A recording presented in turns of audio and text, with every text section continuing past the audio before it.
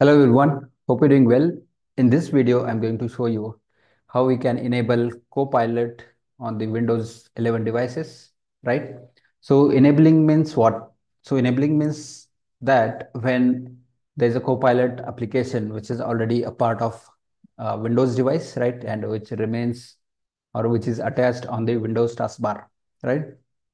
It either remains on the Windows or beside the Windows search bar, or it remains or it is attached to the beside date and time, right?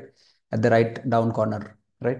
So that's the Copilot application, which is in preview mode currently, right? And there are different ways as in how we can turn it on and turn off using Intune, and that's what I'm going to show you, right? So let me go ahead and share my screen where I'm going to just give you a snap of it, right? And then you will come to know what is it and what I'm talking about, right? Here you see this is the Copilot icon, which is in preview mode, right? And this is that Copilot mode or Copilot application, right? And we can disable it, right? And when we disable it, that means it is not going to be there. It is going to simply be automatically be removed on the Windows devices, Windows machines. And if we wanted to keep it, we can simply keep it as well, right? So to keep it, we don't need to make any changes. But when we disable it, when we remove it, that means we can go ahead and re-enable it again when we wanted to, right? So there are different use cases, different scenarios, why we wanted to disable it, why we wanted to enable it, and whether should we keep it or we should simply disable it, right? So yeah, this is the one of the thing that I wanted to show you. And now I'm going to uh, share another screen where I'm going to show you how we can set up the policy, right? So let's go ahead and do that. Let me share the screen again quickly here, and then I'll show you how we can do that. So here I'm on Intune admin portal, right? And from here, we need to create a policy, right? So click on devices here at the left side and then Windows. And once we are in Windows tab here, we need to click on configuration. So we are going to create a configuration profile basically to manage that one, right? And once we are here, we need to click on create and new policy. So once we are here, we need to select the appropriate platform, which is Windows 10 and later. And then under this tab, under profile tab, we need to select the settings catalog and then hit the create button.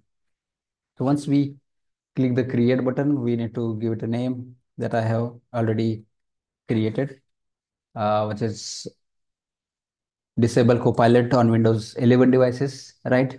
Majorly, this comes in Windows 11 devices, and you might have seen that on the devices which are re-imaged, which are rebranded devices, as well as the devices which you have purchased brand new devices from the vendors like Lenovo, HP, and others, right?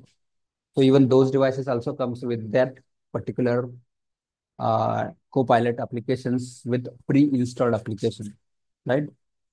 So you can give it a name, then give it a description as per your needs and requirements, and then hit next button. So here's the setting that we are going to add, right? So click add settings button here. And once you add it, you just simply need to search for Windows AI. So once you search Windows AI, it is going to open up this one capability or one settings catalog. And here we need to enable this one, right? So this is that option where we can simply enable it or search it basically. And that is once it is added, then we don't need this one. So we are just going to add turn off Copilot in Windows for now and cross this out setting. And now once you are here, you will see this is currently enabled.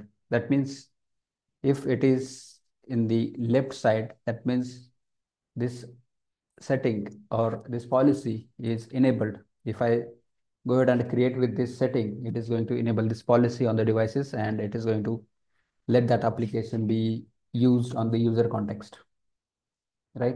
And if we wanted to disable it when we are not ready or there are different scenarios as well as the use cases, whether we wanted to disable it for whole organization, a group of people, or a specific user, right? So we can go ahead and do that as well. So let's say go ahead and we wanted to disable it. So we would simply disable it.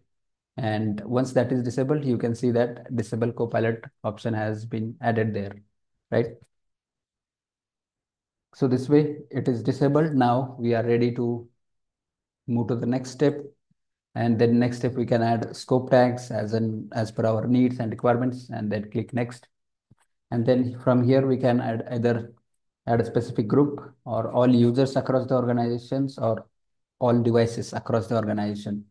So this way we can target whatever is needed, whatever we wanted to add, and what is really needs to be added in this one, right? So this way we can simply add it here and then make sure we have targeted it appropriately. And once that is done, we are good here and then click next. So once we click next, we will end up in a review plus create section where we can see the basic section, configuration settings, and then scope tags and assignments and excluded groups if there are any, right? So here we can see the settings, which is this one, turn off Copilot in Windows users, which is in default, which is in disable state, right? So disable Copilot. That means we have disabled it appropriately, and we are good here to go ahead and create this policy. So now once this policy is created, it is going to be here. I'll just simply search it again.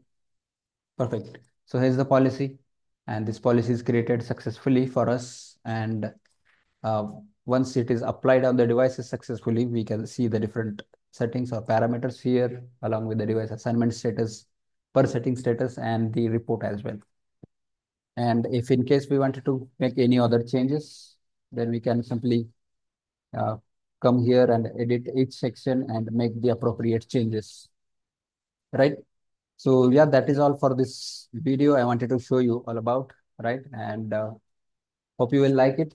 Please do like, share, and subscribe to the channel. And don't forget to share this video within your friend circle and the people who are working on Intune and all other capabilities, right? And they can also learn about it. And definitely it's going to benefit them as well. So yeah, that's all for this video. And thanks for watching. Bye for now.